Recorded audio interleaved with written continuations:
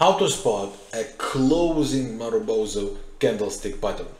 So this is how the bearish candle look like, that's how the bullish candles look like.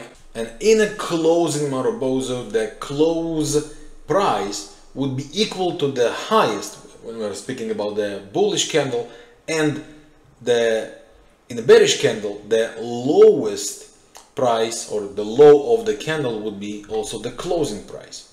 Once such pattern appears, this is a very strong indication that the trend might change or cause a deep correction. Euro New Zealand 4-hour chart at the end of a massive bearish move, classical bullish closing Marubozu candle pattern, as you can see right here. And the close price is the highest price, no wicks, no spikes, and that means the buyers in full control, ready to push the price all the way to the upside, as they did here. Pound dollar at the end of the 4-hour chart, as you can see, the end of the uptrend, classical closing bearish Marubozu candle pattern.